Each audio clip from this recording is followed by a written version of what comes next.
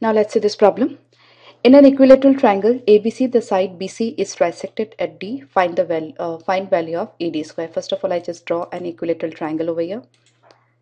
Now this is the triangle, and this is side BC and this is AD.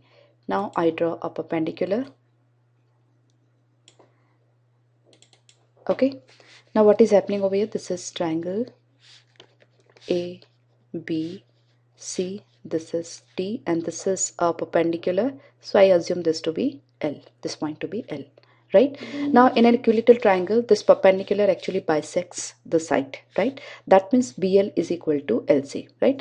Now to make the problem convenient to solve, what we can do is we can take the comfortable values of AB, BC and AC, right? Since it is an equilateral triangle, all the three values will be same, right? So what I assume the side of this triangle to be 6, right? Now BC is trisected at D, that means BD must be 2.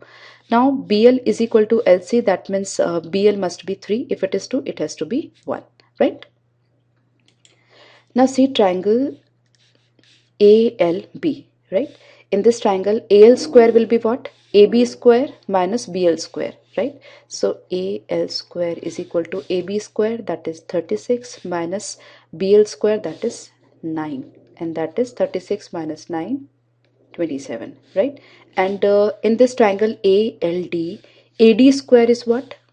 AL square plus LD square. So AL square is 27 and LD square is 1, so that's 28. So AD square is 28. Okay, now you know the value of AB, that is 6. Just put up the value of AB in the option. You will be, whenever you get 28 as AD square, that will be the correct option. So that's 9 by 7 into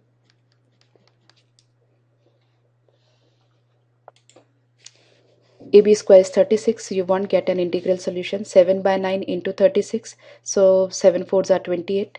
So AD square is 28 that you are getting in this option. So that's pretty simple, right? So if you assume the comfortable values of the side, it will be very easy for you to solve.